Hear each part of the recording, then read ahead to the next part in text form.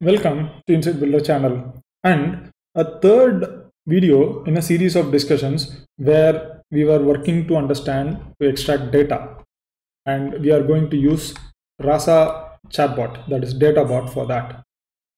We had been discussing about how to enable API endpoints from the Rasa chatbot, and also we were trying to understand how to use duckling entity extractor and all those stuff.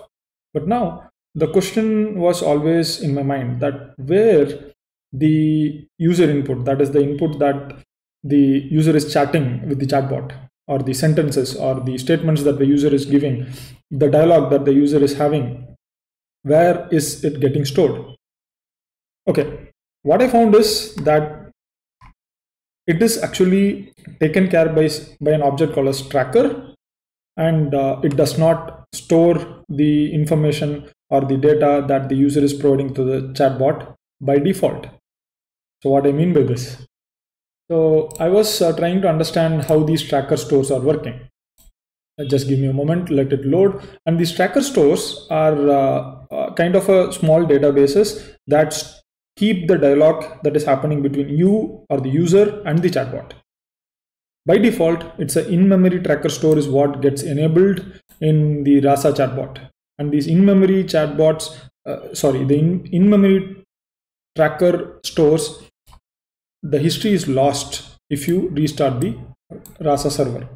So that's when I realized, okay, we need to go for some other tracker stores. And to my surprise, there is not one tracker store, there are lots and lots of tracker stores. To begin with, there is SQLTrackerStore and follows with Mongo tracker store, Redis tracker store. There are lots of things. You can actually connect with Dynamo also. You can connect with even custom tracker stores. Here, what we are going to discuss is very simple. We are going to discuss the SQL tracker store. Inside SQL, we have three options. We have Postgres, we have Oracle, and we have SQLite. The most splendid database that I've ever come across is SQLite 3. You know why? Because it comes bundled in along with Python. So if you have got Python installed, then nothing to worry. SQLite 3 is also installed along with that. So, okay, so we have the database ready with us. Then what's stopping us from trying it out? Then why there is in-memory tracker store? Why Rasa chatbot server is not using the existing SQL tracker store directly? The reason is not very clear. I did not do the research on that part, but they have given a good documentation where I can directly start using the SQLite tracker store. So for that, I need to go to the endpoints.yml file. I need to copy this particular code and I need to make some changes. So let's go to the, this is a server that's already running. I'm going to go to the Vim where I am modifying the endpoints.yml file. So the endpoints.yml file is already open here. If you have been following the various discussions till now, you know that this is the last part of the discussion. Here, you don't need to touch, you don't need to uncomment any of the existing tracker store details because we are not going to use any of those.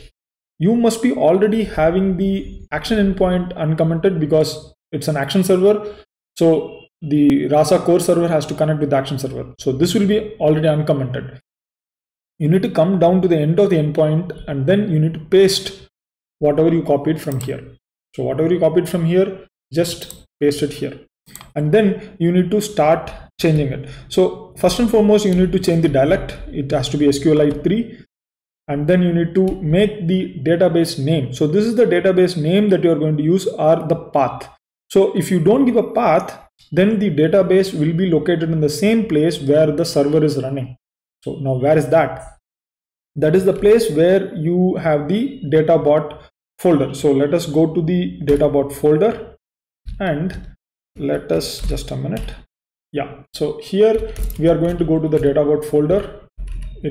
All these discussions and the code, etc. will be shared with you guys in the description below. So nothing to worry about. And if you do an ls here, you'll see that there is a Rasa.db. So once the server starts up and running, and there is a way to start the server, I will be explaining to you. This Rasa.db gets generated by default. You don't need to do anything. You don't need to give any path. nothing, no setting is required in this case if you're going to use SQLite 3. But if you're going to use Postgres or Oracle, you need to set up the database in the backend and you need to provide the necessary connection links. Meaning, let me go back to the Vim. You have to give the database name so that you set up inside the PostgreSQL or Oracle. You need to provide the URL also. Username and password by default you will have to provide, and the query, don't touch this. As of now, just leave it as my driver only. I had a challenge when I initially tried to understand SQLite tracker store, SQLTrackerStores, that I was trying to change this my driver string. You don't need to actually touch this. This my driver string, this is an YAML file. So my driver will be a string and it will be considered the same way when the Python or the chatbot framework reads this. So I was a little bit confused there, but you don't need to touch this. As of now, don't worry about that. Once you are going to go for Oracle or PostgreSQL, you might have to create some more additional strings there, but here you don't need to touch it. Once this particular endpoints.yml file is updated, then you need to start the chatbot server. So to start the chatbot server, what we do is usually if you are going to start the Rasa server, we say Rasa run, and then we don't do anything further. You actually, if you are going to enable API, you are going to directly enable the API. So let me do one thing. Let me do clear the screen and then say Rasa run endpoint. So what you will do is you will not have any of these switches. You will not have the debug. You will not have the endpoints. You will not have any of these things. You will by default run without any of the switches. So you will say Rasa run. And the moment you say Rasa run, the Rasa server starts getting updated and it loads the model and does everything. But it will not store the events data. I'll be showing you the events data in a couple of minutes, but it will not store the events data and it will not have the database also. So let me first of all stop this server again for a moment and let me do an ls. I'm going to do an rm, that is remove the Rasa database. So I'm going to remove this particular Rasa database that you saw here. If you do an ls right now, it's missing. And if I do a Rasa run, you'll see that it does not get created again. The reason why I'm running this couple of times is that you guys have to understand what goes on whenever a particular command is triggered. So now the server is starting. I have not initiated the endpoints along with the server, so it's not going to trigger it. So the server is up and running, and I'm going to do a cancel. And if you see that the Rasa.db that it has got created, but it will not store the events. In order for the Rasa to store the events, you need to start the server with the endpoints that we created, the endpoints.yml file. Also, we need to enable API if you are going to connect it and connect it to the front end. So this is by default, it's required, and you can debug it also.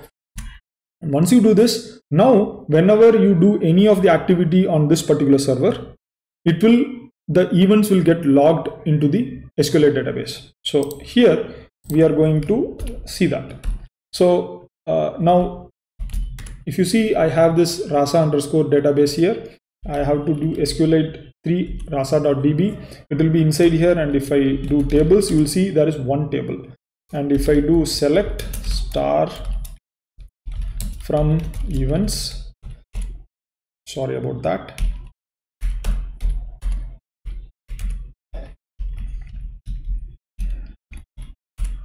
You'll see there is no data here.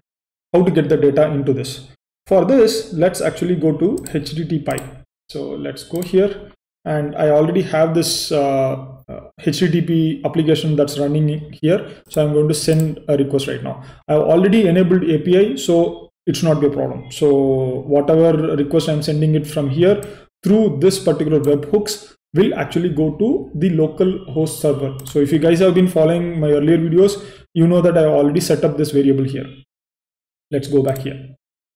And in the Rasa server that you saw that something has happened here, and excuse me, the tracker has updated. So the tracker has seen there is a sender called test user, and he has sent some data. And also if you go up, you'll see that the entire process from the beginning to the end is getting locked. So here the ticket is getting issued for the test user and it is getting locked. And after this, the entire process starts. The tracker is one of the important object that maintains the state of the chatbot. And also it maintains the various data that the chatbot is providing. Let us go to the SQLite. Now let us do SQL events. And you are surprised that the moment ago there was no data, but now there is so much data. And you will see that there is almost 10 rows of data. So what's happening here? What happens is Rasa chatbot, each and every step of the action, there are multiple actions involved in this particular chatbot. Each and every action step is logged as a separate row inside the SQL table or the database table. And that is how you're seeing all this information here. The last step that we were trying to get, so this is the text that we got output. So you see this text here, from here to here, the info@business.com, the phone number, etc. So these and the number. So you will see that in this location. Let's go to the chat data. So the same thing. You see the phone number here, the number 56, and the info@business.com. So all these things comes from that particular chatbot, and all this output is already stored in the database. So now you know how the entire process works and how the tracker is storing the user data and maintaining it in the backend. So once you shut down the server, and if you don't delete this database, the data will not be lost. So let's try this. So let us close the server, and if I close the server and if I come back again, let me open this here, SQLite 3, and if I say Rasa.db, and you will see that, let me do select from events, and you see that the data is still there. So even closing down the server does not lead to data loss.